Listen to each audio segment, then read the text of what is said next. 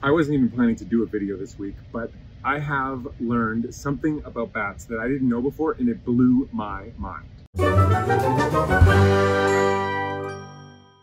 I'm going to the Galapagos in like 48 hours. So like I wasn't even gonna do one this week until I went to Edmonton for the bat meetings.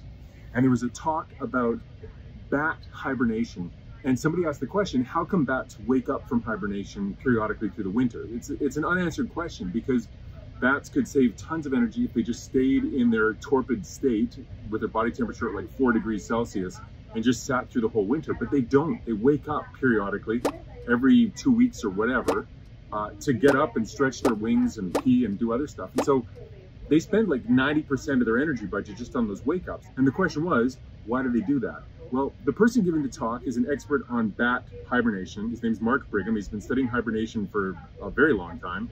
And he had a hypothesis that I'd never heard before that was really interesting. He said, hibernation is not the same as sleep. So maybe the bats need to come out of hibernation and warm up so they can have a nap before going back into hibernation. Because you know, animals need sleep in order to survive. Maybe that's the reason they're waking up, is so they can go to sleep and then go back into hibernation. Anyway, that's my favorite science story this week, even though the hypothesis is from the 1980s and somehow I never heard about it until now. I just love it. I wanted to share it with you. Okay, talk to you later.